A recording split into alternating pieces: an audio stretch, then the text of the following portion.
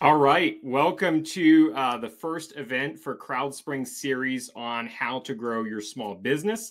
I'm Jason Beyer. I lead marketing and partnerships for CrowdSpring. I will be part of each of these events, introducing the guests that we have. We've got some rock star presenters from some great companies focused on growing small businesses. So this presentation is going to be in two parts. We will have the first part is let's walk through and get some foundational principles for branding. The topic today for the next hour is how to create a memorable brand identity for your business. And so we'll spend the first little bit going over some of the fundamentals for this to prepare us for the second half. The second half is going to be a little bit more interactive. We're going to look at some websites that have been submitted from the attendees. We've got a couple spots available. So if you have a website that you want to get some critique on from a branding perspective, completely free. We're going to do it right here. Feel free to share it in the chat. And we're going to be able to use that as an example to apply what we learned in the first half to the second half. So again, I want to encourage you, if you have, there's only a couple of those spots. We're not going to be able to get to too many during the conversation. So if you've got a site that you'd like to improve a little bit, Marlene, I see, perfect. Michelle, you've got one. We will take a look at these. Let me grab this link now and get that loaded. Thanks for jumping on that so quickly and being brave. But let's go ahead and start. So again, my name is Jason. I lead marketing and partnerships for CrowdSpring. CrowdSpring helps businesses build strong brand identities. We've got, again, like I mentioned, I'm going to share the slides afterwards. So you can come back and reference this first slide. But we've got three guides that I listed here on this home slide for you to get a little bit deeper into the material. So the first is a 20,000 word guide on brand identity. It's a lot of the concepts we're going to be talking about right now, but going into a lot more depth. So if you want to explore this topic a little bit more, take a look at that. The next one up is on branding. It's a little bit more accessible, a little bit smaller. And then the third is on rebranding, when you should rebrand, how you should do that, what's the best way to go about that. Okay, so let's jump into this. What I want you to take away as we're thinking about this is that good design is great business. It's good for business to have good design. And I think the best quote from this is the CEO of Jaguar Land Rover. And he says, if you think good design is expensive, you should look at the cost of bad design. Because design is helping your business. It's moving it forward. It's prevalent in all of your marketing materials, and it's going to set the expectation that clients have from you. And that expectation is challenging to overcome. I think this is a McGraw-Hill magazine ad from a couple of decades back, and they were specifically talking to advertisers, talking about the problem that they're facing. And this is what you as a business owner are facing on a regular basis. It's, you're trying to overcome your clients and your customers not knowing who you are, who your company is, who your products are, what your reputation is. But if you're a for-profit company, you're trying to sell a product. And so you're trying to sell it at this huge disadvantage, right? And so this is where branding helps make this process easier. So what is branding? A brand is a sum total of all the experiences that someone has with your brand. So this isn't just your logo. This is your customer service experience, right? So what happens when somebody talks to your customer service folks? It's your sales process. It's it's the emails that you send. It's the return policy that you have, right? We've probably all been on a hold call with customer support for 15 minutes while they continually replay the message. You're a very valuable client. You really mean a lot to us. And it's like, no, that's just words, right? Your brand, your action is saying something different. And so that is your brand. Your brand identity is what other people can see, right? So this is the logo. This is the website. These are the visual ways that people interact with your brand, probably for the first time, especially if they're seeing somebody else use it. Before they've had a chance to interact with your full brand, with the customer service experience and the other aspects that go into your service and products. I think this image does a great job of summarizing what a brand and brand identity is, right? And so this iceberg, 90% of it is underwater. Only 10% is seen. That 10% is your brand identity. This is what people can see and see before they start to interact with your full brand. But the brand identity on its own can't exist. It needs the support of everything underneath to push that brand identity to the surface, right? And so I think this is a great visual cue to remember the relationship between your brand identity, what is seen, and the brand, which is the sum total of all of the experiences someone has with your company. So the most important part of all of this is your brand image, because what you say in your marketing materials, with your customer service folks, in your emails, it does carry some weight. But how a customer perceives your brand is what ultimately matters, right? So an example of this is you can say that you're innovative, but if a customer perceives you as not innovative, then that is not resonating, right? It's not a strong brand position. And so part of what we need to do is we need to create brands that resonate with how our customers perceive us. So we need to constantly find out from customers, what are they, how are they thinking about us? So if we want to be known as innovative, but customers are saying we're not, we need to fix that problem, right? Maybe it's something simple. And so the next part is symbols, right? So symbols play a very important role in your brand identity. And the reason is because we process images 60,000 times faster than text. It's very quick, right? And so I bet if you're walking down the street and you see somebody on the other side carrying a white coffee cup with a green symbol on it, you don't need to read it to have that association that it's probably a Starbucks cup, right?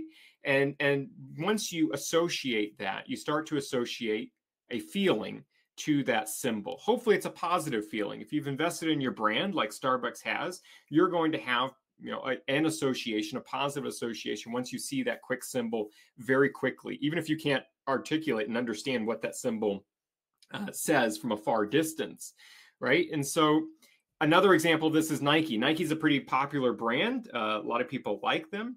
They've got a symbol that represents a lot more than just the product. When you see that Nike swoosh, you're thinking about innovation, you're thinking about status and lifestyle and fitness. The reason is because Nike, companies like Nike, Apple, Starbucks, they have a lot of consistency in their marketing, right? So everything that they do, going back to that brand, is influencing their decision on what to include to create that strong brand, to have that association with this image of innovation and lifestyle and fitness, right? So they're constantly thinking about this and being very consistent in their marketing. And so this is what we're talking about, that every decision that you make affects your brand. There's no decision, the paint that you use for your office, if you have a physical building, the font that you use for your website, the words that you use in your email. Everything that you do is affecting your brand in a positive, negative, or neutral way. And so what you want to do is find the ways that are going to advance your brand in a positive way. So if you're a little overwhelmed, you're thinking, okay, how do I sell this service? Maybe it's pretty straightforward. I cut lawns. Where do I take this? We go into a lot of detail on a SWOT analysis in our brand identity guide. And SWOT stands for strengths, weaknesses, opportunities, and threats. And it's a way to break down the opportunity and how you can position your brand. And so in the guide, we ask certain questions for each of these topics to help you understand where in your business you could position and create that stronger brand and then create that brand identity from that. So we're almost through this presentation before we make it a little bit interactive, and then I'm going to need your help to do that. And so before we jump into that portion, we've talked about brand, we've talked about brand identity. Let's talk about some of the elements. Let's get comfortable with looking at a brand and understanding, what is right and what is wrong and what we can fix. So let's go through some of these elements. So the first thing is a brand has to be memorable, right? The whole purpose is to create repeat clients, to create word of mouth, We want something that can be remembered. We want to stand out from the tens of thousands of business owners doing something very similar to what we're doing, right? And so we want to be able to create a memorable brand. That's one thing we're looking for. One thing that drives us crazy at CrowdSpring is to see the very generic graphics. As you can see here, some of these, all of them look the very similar style. Some actually are the same, but what you're seeing here is something that you would get from a logo design generator, something that just attaches a generic symbol to your name, mashes it together, and it's going to do something very similar for tens of thousands of other businesses doing the exact same thing that you're doing. And so what you end up with is a lot of images that are unremarkable. They're not memorable. They're very generic. And so this is what we're trying to avoid. We're trying to create something that creates a strong connection, a strong memory, so that people can become repeat clients and share the conversation with others about your brand. A brand has to be meaningful. It has to look like you put effort into the positioning that you're trying to take in the market, right? So the problem with those generic graphics is they're just mashups of generic logos in your name. There's no meaning. It doesn't look like you sat down and really understood, what are you trying to do with this brand? Who are you trying to speak for? What are you trying to do to help them? It looks very generic. A brand has to be likable. Now, this means something different based on the product that you're selling and the audience you're talking to, right? So if you are selling a service or a product where you're trying to position it as more fun and lively, that likability is going to be different than perhaps positioning your product for an elderly market, right? The likability factor for an elderly market, what you should be thinking about is, how do I make the font bigger so that they can read it? Right? How do I use imagery that resonates with somebody that's older as opposed to younger? So likability really matters on the type of product that you're trying to talk to and about, and the audience that you're trying to talk to. Right? You want to make sure that is combined, it's cohesive, it makes sense. Next up is transferable. So the brand has to be able to be used in a variety of different mediums. So you want to be able to use this on social media, or in a postcard for print, or on your website, or on the side of your building.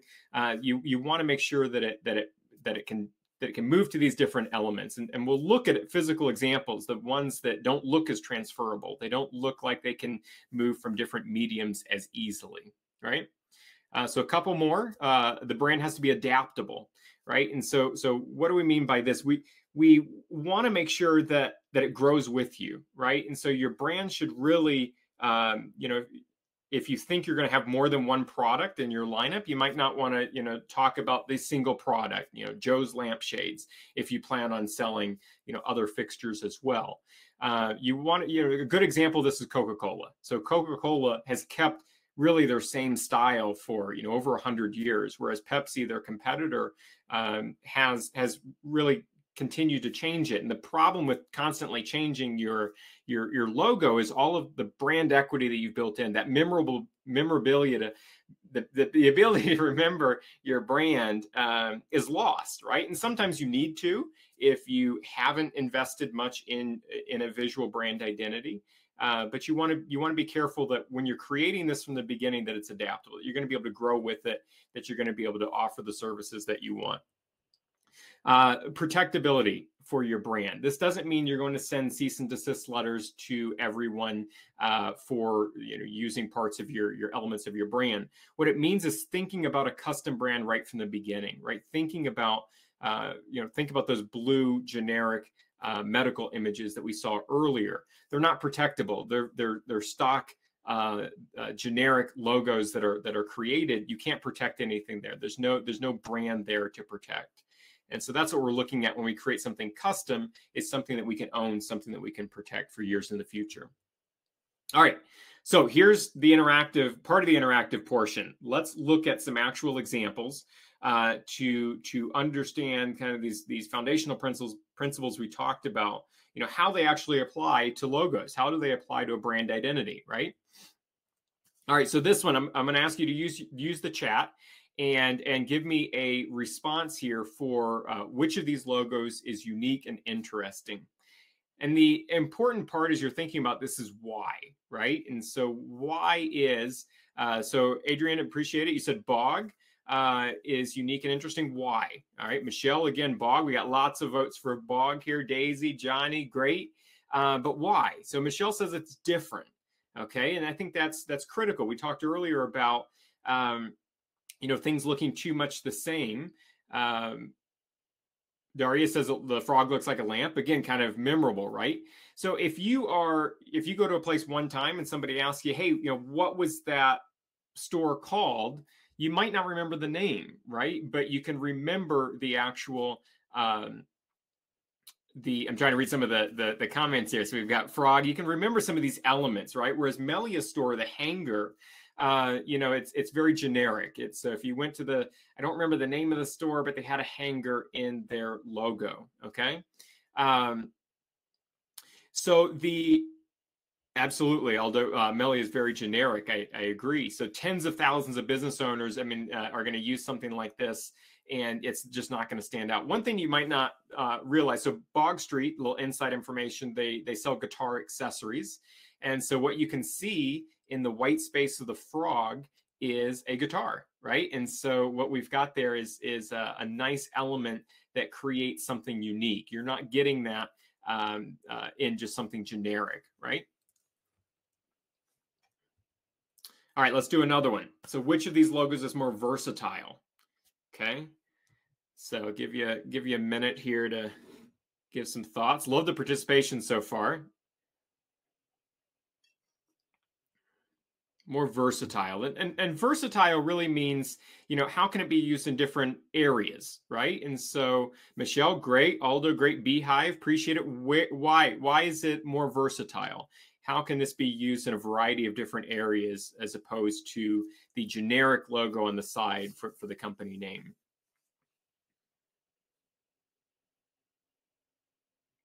Michelle says Beehive could have 3 million products and services, right? So that's another aspect of versatility, not just where it can be placed, but the business model itself. How many products can they sell under this? Whereas the generic company name looks like they're really relegated to, kind of the bakery or food goods. Beehive is a mascot. Absolutely. So you can pull that image out, and you can use that on products, on t-shirts, and in your marketing materials. There's really nothing to pull out with the generic logo on the left. If you pull out one of the elements, it just kind of falls apart. It's a combination of the name and the generic graphics. If I just pulled the bread out, it's not going to be a very unique logo. The other thing I'll point out is it's going to be very difficult to move this around on different elements, right? And so if you have a social media avatar for a business, you're normally not going to use your profile picture. You'll have your logo. If you're working with a constraint that's much smaller, so if you're pushing that logo into a small space like on social media, it's going to be very difficult to understand that. Beehive, you can really pull out the actual logo itself, the graphic, or you can pull out the logo type. The logo type is unique with just the words. So you've got a couple different areas there. Katie mentioned that it's a clean, simple. It can be recognized on any background color. I think that's a great point, right? You want a logo that looks great on white, like most logos do, but you also want one that looks strong for other elements, right? And so on different areas. Okay. And great to have you from Norway. Yeah, keep up the comments. All right, let's go to next here. Which of these logos is more unique? Okay, so we've got Space Monkey Partners on the left, Grounded Coffee Shop on the right. Which one looks more unique?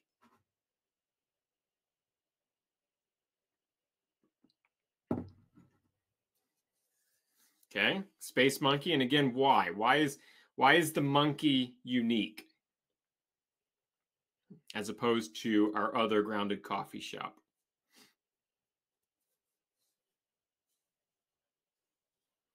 All right, I think Daria sums it up. There's a chimp in a spacesuit, right? Like, how many times are you going to see that? You can remember that. So you actually don't know what Space Monkey Partners does.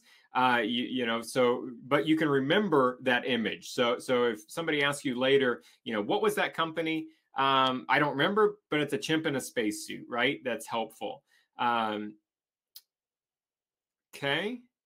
I heard the right side is more unique for the grounded coffee shop. Would love to hear why. Okay. So what I see on the right-hand side is Katie points this out. The coffee mug is always associated with coffee, right? So there are 10,000 businesses out there selling coffee that have a coffee mug in their design. And so if your friend asks you, hey, that great coffee shop you went to, what was the name of it? I don't remember, but it had a coffee mug in the design. It's not going to be very helpful. It's very simple in its layout, but so is Space Monkey. Space Monkey's kind of simple as well, simple font. Okay, so that's more unique. Let's look at a couple others. Which logo uses color better? So we make a lot of decisions in our life based on color. Which companies we're going to work with, which foods we're going to eat. We've got our favorite colors, but sometimes certain colors work better for our brand and what we're trying to communicate. So Guy Next Door, great. Well, why is the color better? Adrian, Serene Clinic, why is that color better? Okay, let's see why. Guy Next Door, blue equals credibility. Absolutely. So that's a great comment. Blues have meaning. We have this in our brand identity guide. We walk through what each color means. And so your blues are going to mean trust and stability. Greens are going to mean wealth and growth. That's why you see that typically with banks. Red is typically used in sale signs and stop signs because it means, hey, pay attention, stop, take a look. So the Guy Next Door, the color pops. That's a great observation, Daria, because one way we would talk about this is contrast. There's certain colors that contrast better, that pop more than others when they're used together. And so blue is a darker color. So that against the white really has some nice contrast and pops nicely. The Serene Clinic, that orangey yellow on the white background, is very difficult to be able to see that, right? Katie points out that color associations can change based on the culture you live in. Absolutely. Yellow is not normally a serene color in the US. Absolutely. And so when we're talking about, we don't really know what Serene Clinic does, but looking at the name, they're trying to create a calming, peaceful environment, but the color that they're using is not matching that brand. There's a disconnect there. We want to create connections between the brand identity and what we're trying to sell, our brand. I think the other thing I'll point out is the use of color in Guy Next Door. And so they have typically what we associate with a clean window. It's a window cleaning company. A clean window you should be able to see out it very easily with no obstruction. And you see that within the design. They've kind of carved out part of that white so that you see, this is a very clear image behind it. And so I think they're only using two colors, but I think they can communicate a lot about their brand through this logo. Okay. All right, let's look at the last one here. Which logo is kind of a big mashup. It's clean, it's simple, it's easy to understand. It's almost everything we've just talked about. Which logo and why, right? Why is it more clean and simple and easy to understand? Okay, we've got Sugar High. Okay, why? Why is it awesome? Okay, we've got one thing here. So there's a donut, vinyl and donuts, absolutely. All right, so you can see the image that they're using is kind of this. It could be a record, it could be a donut. There's a bite taken out of it. It's making this nice association with something sweet like a donut that resembles a record that matches the name sugar. Okay. I think what's nice about this is either one of those elements could be pulled out. They're using a font that is unique, so you're able to pull that out. You could just use the donut and the bite taken out of it. Okay, some great comments. Yeah, so Sugar High is kind of our winner here. It's easy to. I like Katia's comment here. It's easy to see and read. I think that's very critical, right? You want something that you can scan quickly. Think about the logos that people have on the side of their service trucks, right? And there's so much going on inside, but they're going by at 30, 40 miles an hour. Sugar High, you could read that. You can take in all the elements very quickly. The stamped on the other side that we're going to get to now is there's a lot going on. I want to point out Katie's comment here that Sugar High could be used on any background. That's very critical. I think a lot of times when we're designing a logo or thinking about a logo, we're looking at it on white. And that's great until we start to actually use it out in the real life, and we can't use it on white all of the time. So we want to think about that versatility of the logo. Where can it be used on different background colors? So let's look at stamped. There's a couple problems with stamped. The first is it's trying to communicate a lot with their words. So you can kind of read stamped patio solutions, but it's really difficult to read the words on top. Up top, it says it's not just concrete, and on the bottom says, excuse me, garage floors and more. There's a lot of content to read. That's going to be very difficult to try to read. Well, it's very difficult for it to read standing still. It's going to be very difficult to read if you're moving and going past a billboard, or you have to scan too long to take in all of the information. The other problem here is there's a lot of elements. They're all generic elements. So it's difficult to pull out any of these. So we could pull out the donut record and maybe even add some color if we wanted to later. And that could be on its own. Very difficult to pull out some of these generic elements like the stamped floor and the pergola above it. I think that's how you say it, the little sunshade. Katie mentions not sure what stamp means and how to associate it to patios. So you don't, with a name, it's nice if you can associate the name with the service. A lot of times that doesn't happen, right? So that's part of your brand story. Maybe your brand story gets a little deeper into the name and what that means and how it associates to the product or service that you're offering. Sometimes it's great to be able to have, Sugar High Records kind of understand what you do, but I also don't know, are you a producer, or do you sell? Do you collect? Do you help consult and advise others? You're still not clear on that, but it's a great visual image.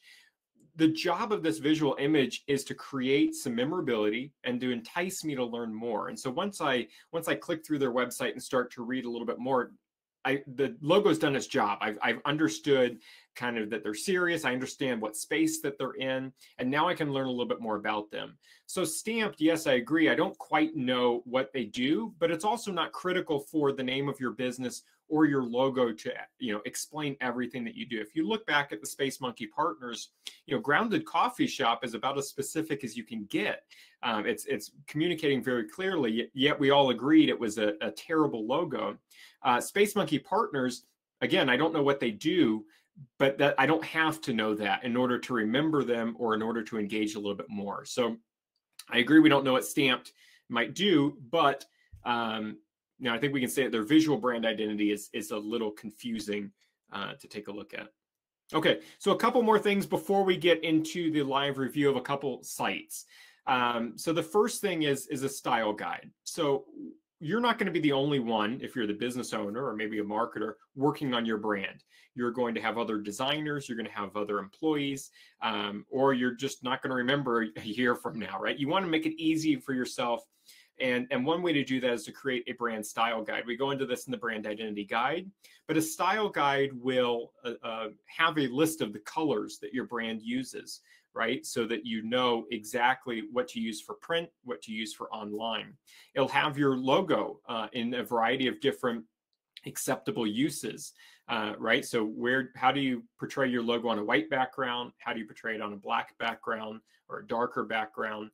And different associations. It'll get out of just your logo type and look at fonts. What type of font do you use for headlines? What type of font do you use for subheadlines? What type of font do you use and size for your body copy? These are all things you want to do. If you start to look at some of the big brands like that we looked at before, Nike and Apple and Starbucks, you'll see a lot of consistency. They're not changing up the font on you or the colors. It's all very consistent, both online and offline. And so no matter the size of your business, you want to match that. It's a very simple way, but often overlooked way to create that association in your customers' eyes that you care just as much about them as Nike cares about their customers, as Apple cares about their customers. It's crazy to think about that, but it's a very simple way to follow the same style that Apple and Nike do, just by creating that consistency. But a lot of times it's ignored. One way to make sure it's not ignored is to create a style guide and make sure everybody sees that. Okay, let's look at when is the right time to rebrand. So the time to rebrand, we talked earlier that you don't want to rebrand too often because you want to build some brand authority around a specific style. Some people will decide to rebrand when they've realized that, you know, everything we've just talked about now, if your brand looks more like the visual brand identities we were critiquing, then you might say, okay, you know what, it's time to invest in the brand. It's time to start with something stronger. So that's one way. And another way is if it's a bit outdated, you've outgrown it. You know, maybe you started with Joe's lampshades and now you've gotten into, you know, interior designing. You know, you've outgrown that space, so it's time to change, or it looks a little dated. You know, you're using elements within the design that, you know, were acceptable a while back, but now we'd like to try something different. Another way, a perfect example is Uber, for the example of having a poor reputation, but trying to communicate that you're moving past that, right? So changing a visual brand identity is not going to fix your bad reputation, certainly not the cause of it, but it can signal that you're trying to make a change, right? So if you've taken over a new business where the previous owners, you know, did not do a great job with the reputation, you want to show, hey, we're different. You know, a visual brand update is a perfect time to do that. One thing that can be fun with a rebrand, I'll say, is to involve your customers. So you can, you know, if you already have a nice client base, you can get them involved in it. You can share a couple different styles with them. It's a very intimate experience to be able to give feedback on a company's brand, right? Imagine if you were able to give feedback on Apple or Nike or Coca-Cola's brand. You know, it's kind of a fun process to be able to invite your customers to say, hey, look, you know, we're turning a new leaf. We're changing. We're making these changes. We value you. We value your opinion. You know, here's the three. I wouldn't give them everything. I wouldn't let them design your logo for you, but give them 3 examples and say, hey, you know, which of these 3 do you like? We value your opinion, and these are the customers that you're trying to work with, and so that would be helpful. We actually offer that within CrowdSpring. It's called focus groups. And when you create a logo project, we give you the ability to easily share that and get votes back from clients and colleagues and other professionals. Okay.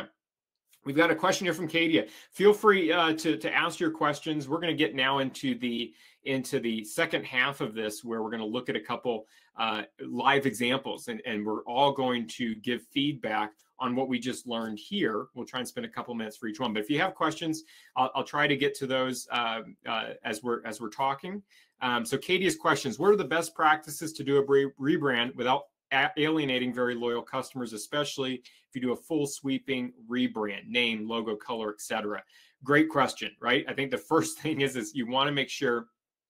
So Katie's response here is involve your loyal customers in the process. That's what I was talking about, you know, kind of the focus groups or letting them vote on what you like. I think that's a great way. It shows them that you actually care about their opinion, and also gives you feedback because they're the ones you're trying to actually work with.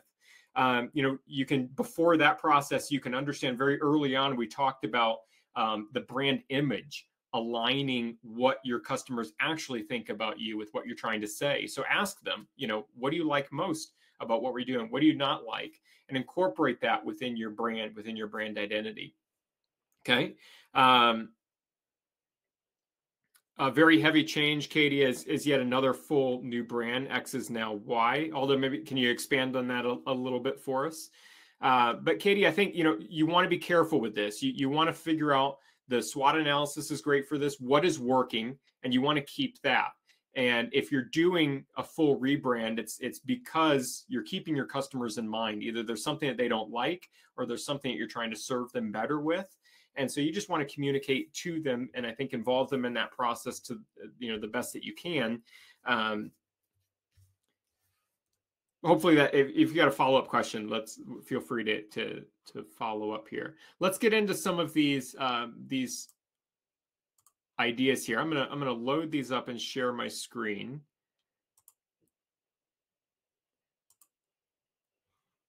And let's see. All right, so I'm going to ask for everybody's feedback here. You'll see the screen share in just a moment here as it loads. And what I'm looking for is the same thing we were doing with the logos. Let's take a look at the analytics. Okay, and so what we're seeing here is, I'll give you a chance to take a look. I'll scroll a little bit here. Feel free to give some feedback based on what we just learned and other aspects of this brand that you want to talk about.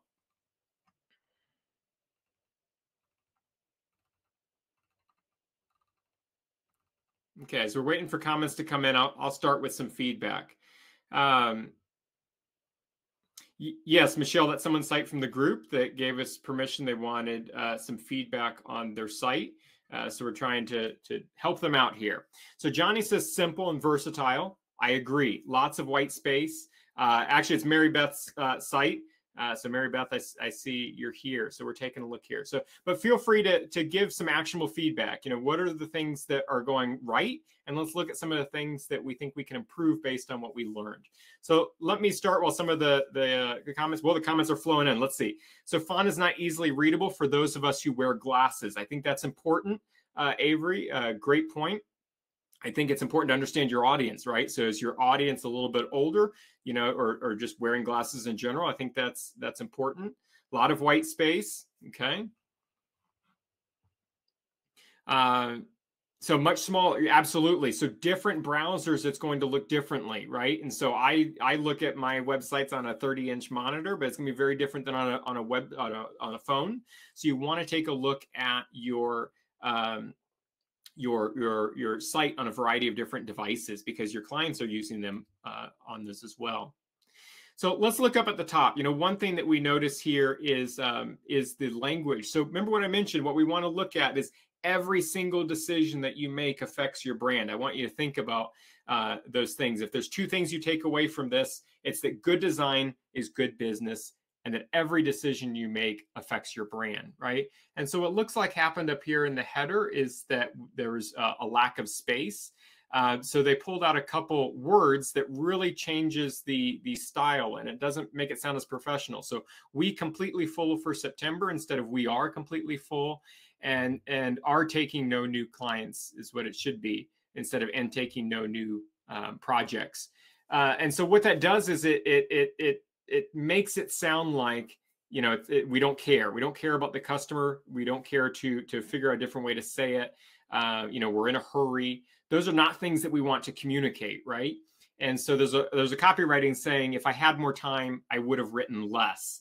And that's essentially what the customer sees, is that, oh, you didn't take the time to figure out a better way to communicate. So we want to be careful. We want to read out loud the stuff that's on our website. We want to have somebody else read it for us. We want to take a look at all of those.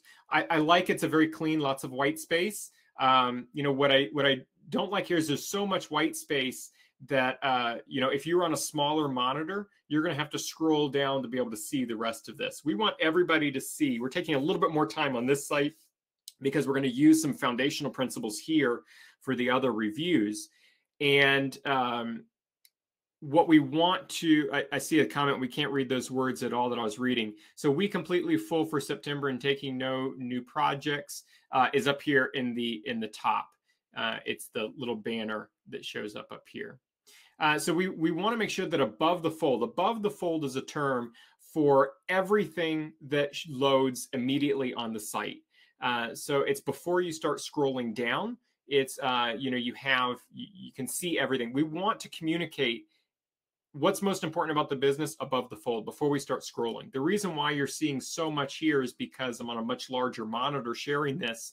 But if it's a standard, Mac monitor, 13-inch, it's going to cut it off right through here. We're going to miss that. And so we want to make sure that the white space isn't too extreme.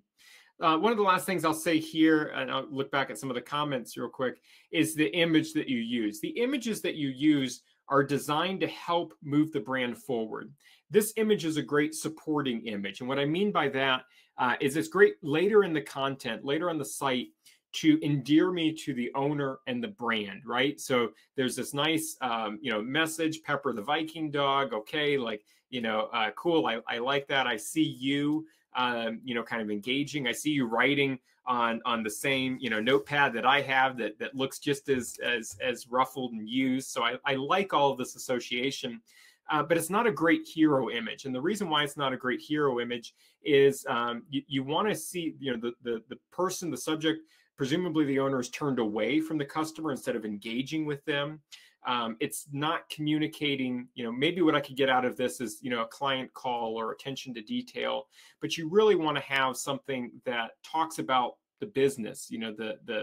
I think one of the great things for a consultant is to be looking directly at the camera or working with a client and having a custom image that looks strong. What I do like is it's an actual image. It's not a stock photo. I think that's really helpful. We'll get to Katie. We're not going to get to all the comments, but we'll look at Katie's here. The logo could be more interesting, almost too much white space. Not sure I want to read on. Not sure what business impact means and how I can see a customer in this. So there's a lot here. I mean, part of it is testing the language. I think you're right. Business impact is kind of generic.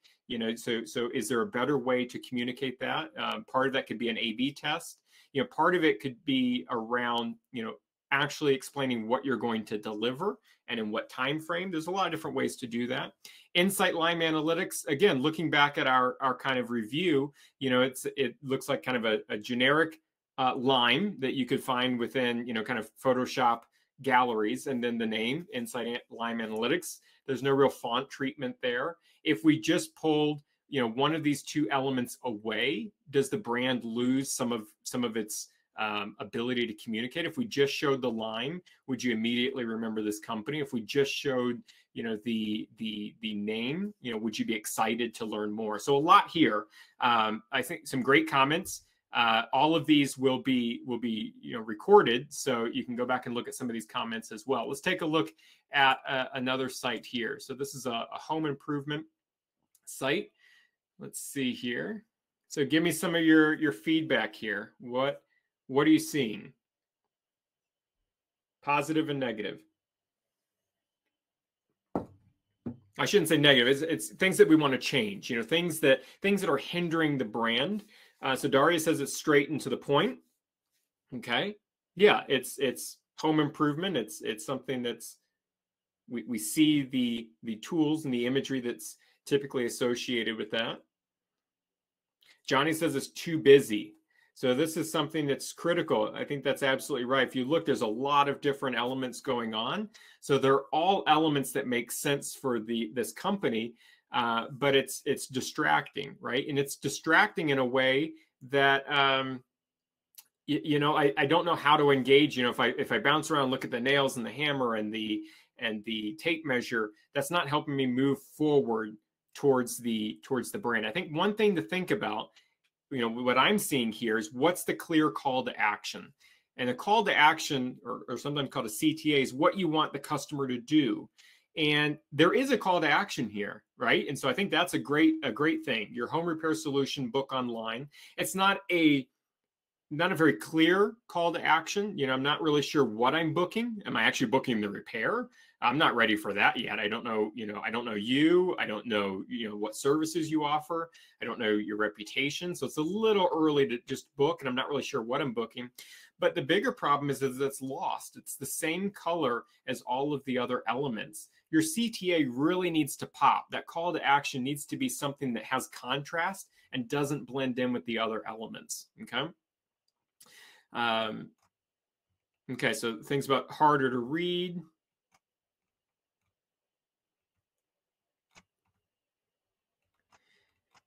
Katie had mentioned she doesn't know where the logo is. Not sure the brand identity is easy to miss. I'm not sure if there is a brand, logo here, or a visual brand. There's certainly colors. So yellow is a predominant, yellow and white is certainly a color. I love, if you want to talk about my two favorite color combinations, it's black and yellow. I love that contrast. I think it's very strong. But we have so much black and yellow in this image that it's distracting, which I think a lot of people have mentioned. Julia mentioned, I don't like the color. I think it matters, the likability for the color on what you're trying to do and what you're trying to say and who the audience is, right? And so, I like black and yellow, but does it make sense for this business, right? Does it make sense for this location? So let's look at a couple other little things. So DeLuca Home Repair and Renovation LLC. You don't have to, LLC is a it's a government designation. It's not part of your name. You don't have to have it in your name. I think you want to create something that is easier to read and quicker. So most small businesses are going to be LLCs, but you're not going to see that in the actual name. So you want something that if you can remove some of the content, makes it a little bit cleaner. You've got the license number right up top. Now, everything above the fold, everything up in this top piece should be your most important, piece of information. So I'm not sure if New Jersey license number is distracting or if that's something that you really need to have up there. There's a lot of, so I wouldn't use, again, going back to contrasting colors, if you have to or want to or need to have a cookie policy pop up, I wouldn't have it the same as the CTA. This is basically saying that our cookie policy is just as important for you to see as our main call to action to book online. So let's scroll down a little bit more. Okay, so we've got services. Okay, so these are stock images. So let's talk about stock imagery. Very common to see this. It's not just this site. But, what are the problems with stock? The problems with stock photography is it's designed to be ubiquitous, to be used by everybody, just to have, just to be able to fit any scenario. The problem is it doesn't fit this specific scenario, right? It doesn't fit this specific business and what they're offering, and it's not showing that there's a connection to the actual brand, right? And so what I would like to see is actual images of the work of the owner, of the service technicians, of the people that they're working with. That starts to show more of the brand. It starts to show the audience. It starts to show your location, right? So if you're doing home repairs, instead of showing generic homes, show the homes that you're typically working on in the Midwest or the Pacific Northwest, and so show that style, show those people that you're trying to work with. Okay, custom photography can be expensive, but you want to show that you care, right, about your brand and about the people. Okay, so book online. There's the call to action, and I think I've seen this in the comments a little bit. Oh, Michelle, I want to get to Michelle's comment. I think that's awesome. It would be awesome to see the owner employees actually doing work with the customers. Absolutely. We want that connection with the owner, with the service technicians, with the people that they worked with. I think that's huge. That's very important, because let's be honest, there's hundreds, thousands of people doing this exact same service. There's plenty of people offering guarantees and doing great work, right? We want to stand out. And the best way to do that is to show something that can't be replicated by anybody else, and that's you. Okay, let's get to another one here. I'm using this Chrome tool called the Great Suspender, and it compresses, hides the site, so it doesn't load in the background until you open it. So dogs first class, again, kind of looking at some of the things that we've been over. What are we seeing on the site? I'll say one that TM is not something you typically see in your logo. That can be in your legal documents and below, but not right up top. It's also kind of an older style. I think we could say this is kind of dated in terms of the using the shadow effect. Okay, it's also a little difficult to read with that shadow and bubble effect. Daria says, I thought this was a dog training class. I agree. So we have this one expectation, but we're not sure about the products that there's a disconnect. The products are not in line with the class, with the name. So if we have to keep the name, let's say we can't change the name, or we're very attached to the name, or our clients know the name, what could we do with this, to keep dogs first class, but then have that connection and association to the products? I would recommend right in the beginning, I'm guessing that this is about, because I'm looking at these kind of for the first time like you, that maybe you reward the dogs after their maybe like an obedience class or something like that. We're lacking clarity, and we need to do that. A lot of variety. I saw one of these comments. Agreed. You may offer a lot of products, but you want to lead with the one that customers are most engaged with, that's going to resonate the most. Okay. So there's a lot here that could be updated. One I'll point out, one thing that we're looking for is things that we can look at in other sites as well, and use this. Join our mailing list. Why? This is very common on a lot of different sites. And join our mailing list. You've got to have a reason. What are you doing for me? What value are you going to deliver on a regular basis? I doubt anybody has clicked on this to engage in a while, because there's what's in it for me. Why am I going to do this? Okay, let's look at, I see another couple sites that came in. We'll see if we can get to those as well. I'm happy to stay a few minutes after the hour to go through a couple of these. So we've got Dr. Mo Anderson. All right, so what do we have here? Let's not fault the load time on Dr. Mo. It's probably on my side. We've got a pop-up right away. I'll leave it for a moment before I close it. Again, that subscribe, why am I subscribing? What am I going to get? What are you going to deliver? Why should I? What's the social proof? How many other people do this? Am I the only one? I don't want to be the first.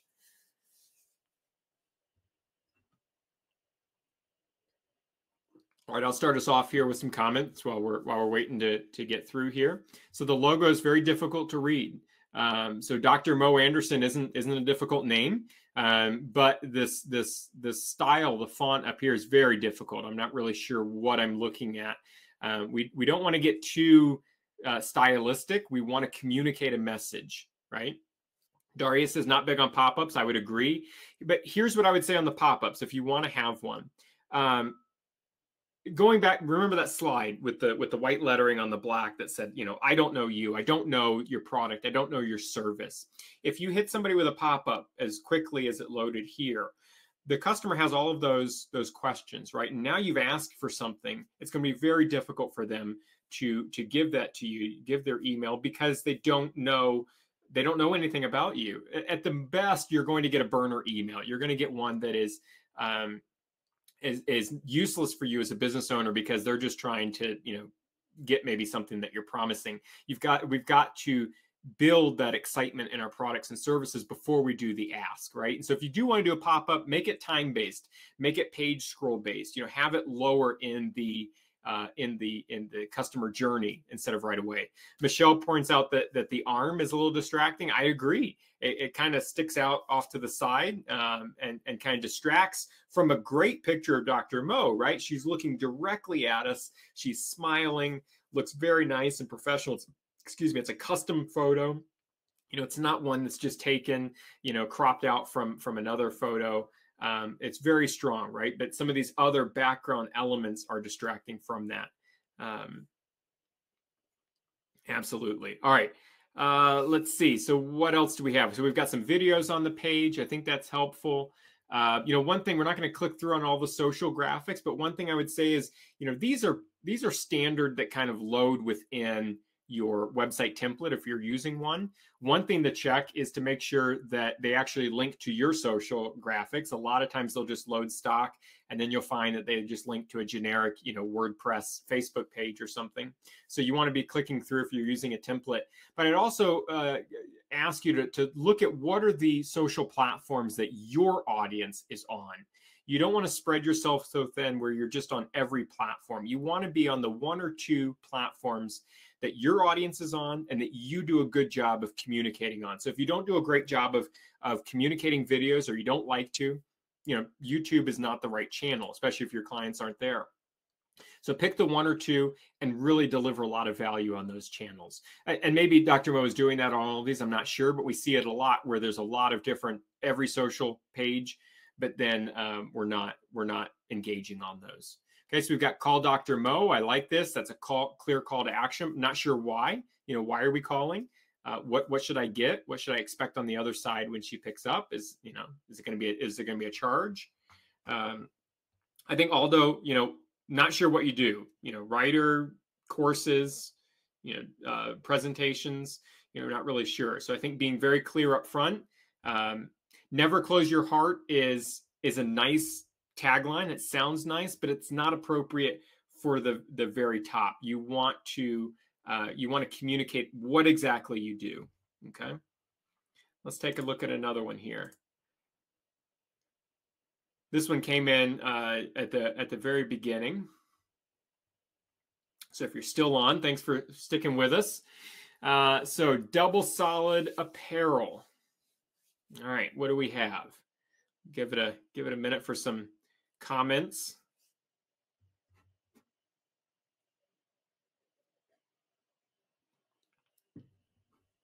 Okay, I'll start us off here. I think so. Good color contrast from Daria. Thanks for kicking it off. So I think we're talking about the black and the white. So I think that's helpful.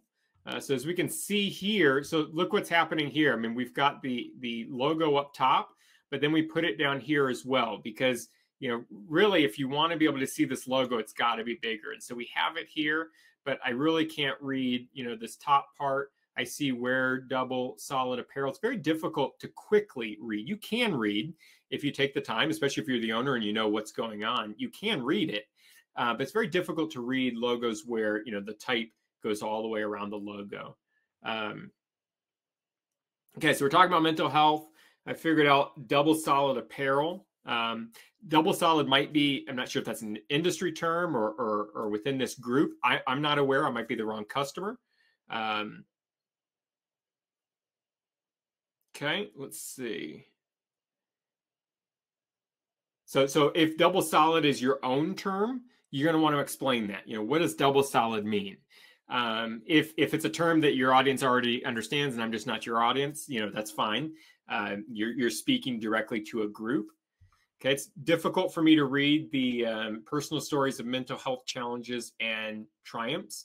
Again, I can, but it's difficult quickly, right? And so we're trying to do that. Oh, here's something. So feature. So this is you see how it's loading here. So it should be we feature, but the way it loads is it takes that away. I'm not sure why that loaded that way. At some point it created that. Maybe it's just a problem with on my side.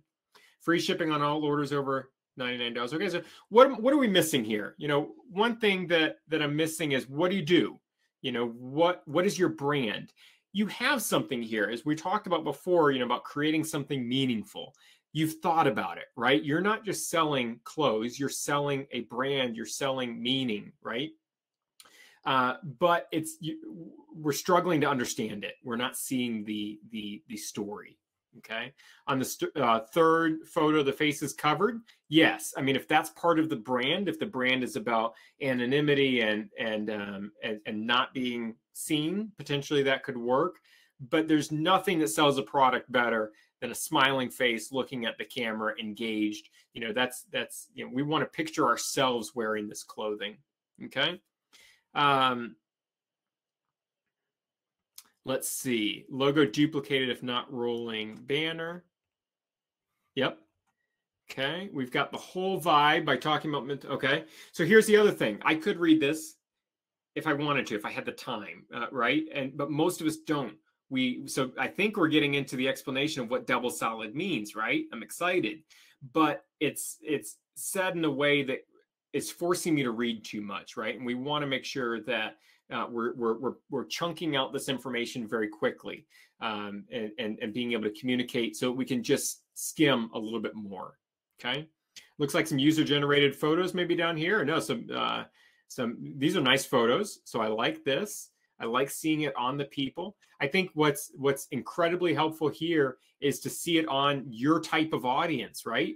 And so if these are the type of people that are wearing your clothes, make sure they're in the photo shoot, right? We don't want to have a disconnect where you have the wrong generation wearing your clothes, right? You want to make sure it matches. But I love the high quality photos here. So spend the effort, okay? We've got presumably, the owners or founders maybe. I've seen them a couple times here. Customer favorites, put these at the top, right? These should be what the photos, if these really are the favorites, the ones that are selling the most, make sure you have, you know, photos of these people wearing it. Make sure they're up at the top. Again, look at, you know, this just looks unprofessional, right? Where you have a white background here, and then you've got a different background here, and on this one as well. And so you want to create something that looks similar. If you go to Nike, you're not going to see one of their products on a white background and one on a different color within the little square. You know, maybe this whole area might be a different color or white. You want to think about little things like that. Okay. Yeah, I'm loving the photos. I'm loving that you know, they're high quality. This is a user generated photo. Somebody took this photo of themselves, I think, wearing, and it's a case study. But I think that's okay. You know, a lower quality when it's a case study is good. Let's go back to some of the comments here. Okay, let's see. Okay, so I guess we covered a lot of this. I like the stories. Yeah, I think just really what I'm seeing. So here's something that jumps out right away is this color pattern. So this color pattern just jumped right out to me. The style jumped right out to me as being different. This is the first time I'm seeing this, right? And so I'm like, whoa, you know, there's a disconnect. The colors are wrong. Now we're going into this orange and yellow. We've got, you know, this Halloweenish font here, but I haven't seen that before. You know, these are little things we don't want to have that disconnect. Looks a little sloppy. We've got what looks like kind of a Photoshop cutout, you know, here. And so, you know, we just want to look at our site and make sure that all of the imagery, you know, is professionally done. And because professional images mean you care about the product, right? So as a customer, I'm thinking, okay, if you don't care about the image that's selling the product, do you care about the quality of the product? Do you care about the shipping of the product? Do you care about the customer service or return policy? You don't want customers thinking about all this. You just want them thinking that your stuff is cool and it matches their taste for your audience. Okay. All right, we've got time for. Well, I just looked. We're past the hour, but let's do one more. I'd seen it earlier. I'm not sure if you can just go ahead and throw one more site here in the chat. I guess first person that throws their site in, we'll take a look at real quick, and then we'll get it wrapped up here. All right, Armor Pack, perfect, Justin. You were one that I was going to try and find, so I'm glad yours got in there. Let me just type that in here. It'll be a little easier. Hopefully this has been fun and informative. It looks like a lot of you have stuck around, so great. And I think, so Justin, let us know where are you at with Armor Pack, so we can kind of keep that in mind. I think you mentioned earlier, maybe it was somebody else that just launched. So if you just launched or you haven't launched yet, I want to keep that in mind as we take a look at this. But so Justin says we're a couple years old, business to business. Okay, so this is MySpace at crowdspring, so certainly familiar. So let's give them some feedback on our last one here. What do we think? So Katie says the logo is featured nicely. I know who this business is right away. While we're talking about the logo, I would say, yeah, the feature, the placement is difficult to read, right? And so so the background is contrasting or not contrasting enough with the words, so everything is kind of lost. I'm looking at a 30-inch monitor here, and I'm really kind of trying to focus a little bit more. The actual logo image looks like it's out of focus. It looks like maybe it was blown up to reach this size. Okay, so. Armor Pack. So Armor Pack, you know, to me, pack makes sense, especially when I see the packaging. Okay, I know the space. Armor, you know, is something like, you know, tough, it's strong, it's reliable. That doesn't jive with the image. You know, the image that I'm seeing looks kind of like the Firefox swoosh. It looks like, you know, kind of shows movement. So there's a disconnect there between, you know, the image that you're using and the brand name. Again, I don't know much about the brand yet. This is just kind of first impressions. What Katie said, the background image is busy and it does hurt readability. Yeah, there's a lot going on, right? And so I'm distracted on where to look. You know, I'm distracted because of colors. You know, my eye gets kind of pulled towards the bright green and red up in the top. I'm distracted by the brand. Now I see, maybe, are you working with Apple in the bottom right? I'm distracted by some of the chocolates that look nice, right? There's a lot of distractions. The problem with distractions, especially above the fold, right, when somebody loads the page, is where should I go, right? And you never want people to try to figure out where to go. Michelle said, I don't know how the products relate to one another, but I like the image itself. I agree. And this is tough as business owners, right? We like the stuff that we created, or we like the stuff, that looks nice, but it doesn't necessarily have to take front stage, right? This could be a perfect blog post image or perfect image further down on this page or another supporting page, right? We can like the images, but still, because I agree, it's a great clear image, kind of shows some different variety, but it's not the placement of it. It's not great right here on the home page. Okay. Katie said, I don't understand the reference to armor, which we talked about. The connection could be clarified. Okay. Let's scroll down a little bit. Let's kind of move off here and see if we can understand a little bit more about what they do. So custom printed packaging. Okay. Now I know. Printed folding cartons, flexible packaging for the cannabis industry. Okay. So I like that. I think I got that here. So if there's a great beauty with niching down, right? If you can niche down, if 90% of your work comes from the cannabis market, really hammer in there. And I would, right now there's a disconnect. Are you working with Fortune 500 companies, or are you working with startups? Are you working with electronics, or are you working with food-based products? Are you working with cannabis, or are you working with other industries? So that's a little confusing. So if cannabis is a big focus, let's use supporting graphics that talk about that.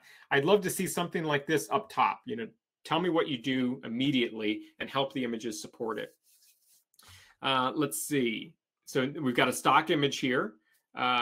So this is kind of inside baseball, right? And so the owner and me as a designer and some others will pick up on, these are different colors and color codes that you could use for your design.